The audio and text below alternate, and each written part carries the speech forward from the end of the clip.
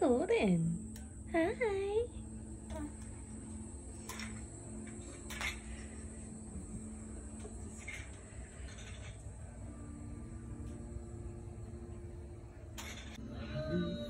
Is her water break?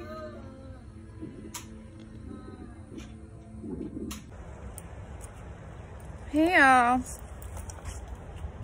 So right now I am about to walk a dog. Not my own dog. Actually, it is one of our clients' dogs. Lindsay and I are actually trying to, my hair is all kinds of a mess, start our own business. It's a dog, well actually all pets, a pet care business. Call it a paw to hold. So a lot of the times part of my day is taking care of other people's dogs, mainly as of right now. So I'm about to take this dog for a walk. This specific client is sort of a friend of mine now that I've known for a while. He came to the hospital I worked at when I was a vet tech, pre-COVID and pre-baby. So he's a friend and I love his dog. She is as sweet as could be. I'm not going to put her on the blog just because of privacy purposes. I'm not, until I, talk to him about it, but she's adorable. So this is just part of our day. We are avid animal lovers. And as difficult it is to have pets when you have a baby, especially very furry ones and very rambunctious ones, we love them to pieces.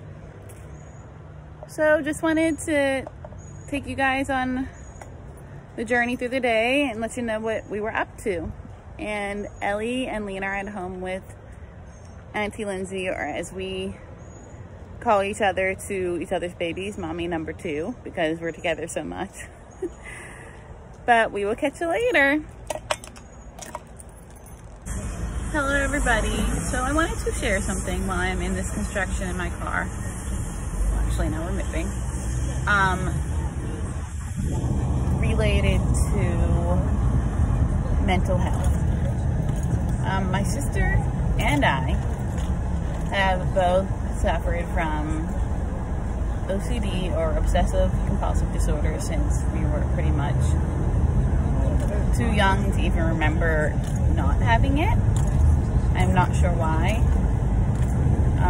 If it's genetic or if it's just something that we saw in our environment when we were really young, or if it's just something that is in our brain chemistry that causes us to have this mental disorder. But we both have OCD, and I'm not talking about I better wipe that stain up off the floor because it's annoying me. It is a ritualistic,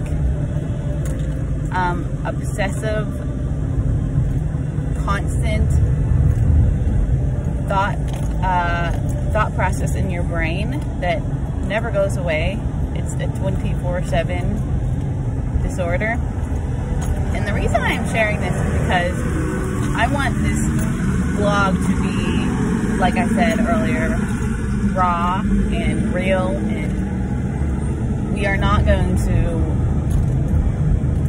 put a shade to anything about us, really, that we think can possibly help somebody by sharing it.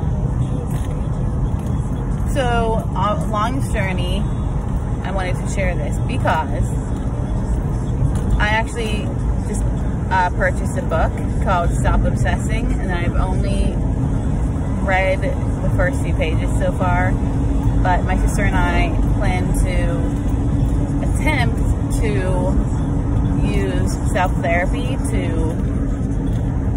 I'm sure, not heal ourselves completely, but to at least start down the road to healing ourselves from OCD. So I just wanted to share that. I am currently on my way home from my dog walk, and apparently my daughter Lana had an extreme blowout, but she had not slept yet today, and I'm not surprised because she was on a nursing mission last night.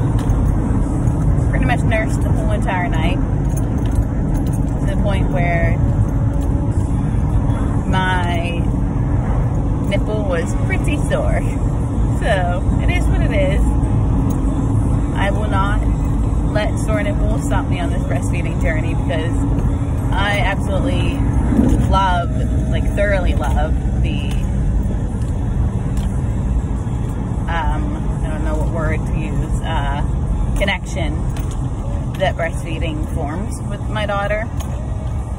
So until there's a reason I need to stop, I don't plan to, or until she wants to.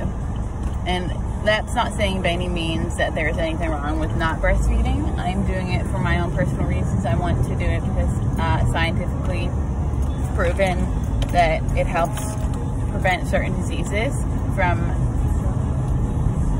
happening to her. So that is my reason for wanting to do it.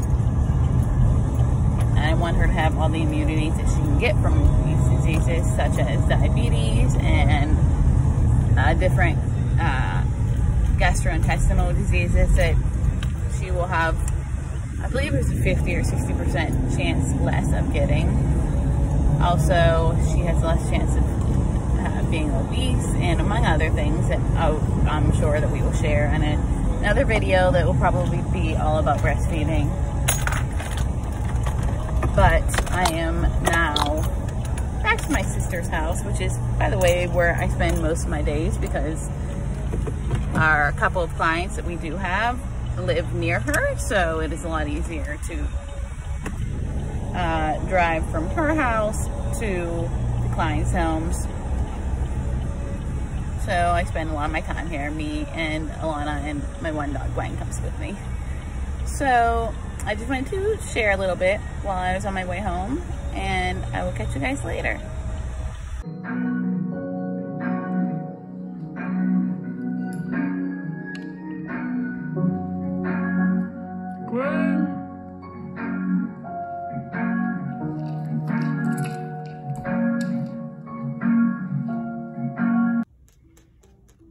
Hey y'all, so Lindsay refinanced her house today. Stressful. So that's sort of what she's been working on. The babies. I need a shower. Yes, I also need a shower. The babies are chilling. They both recently woke up from naps, and if you're wondering why they're nude, just because they felt like being nude.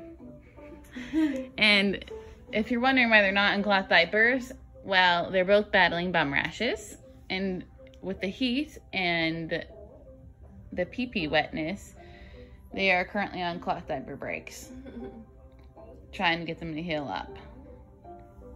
So hopefully soon they will not have rashes from their bums anymore. But that is what we're currently up to. See you later. Can I just say how much I hate these speed bumps on my apartment complex? Like, I completely understand that families live here and they need to have speed bumps because people fly on these corners and they're kind of blind, but I mean, really, like, my car, it completely, like, shakes. Like, I feel like it's affecting some aspect of my car badly. Like, I have to go over 4 of them, or 3, one of them, something like that, to get home. Like, why?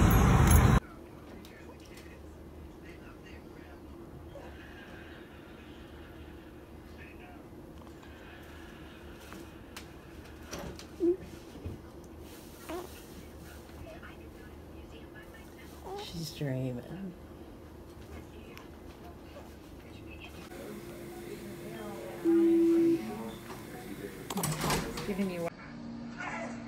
Hey everyone. So we're about to get ready for bedtime. Not really our bedtime, Atlena's bedtime. Gonna make some tea and probably watch a movie in the room. Sorry, we're washing our sheets. Yeah, babe.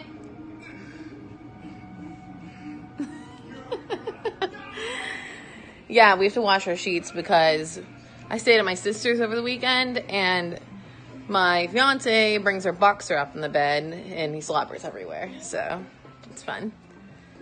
So anyways, I'm eating some sweet potatoes that I had in the fridge, and Lena's rolling around the floor off the blankies. Hi, bub.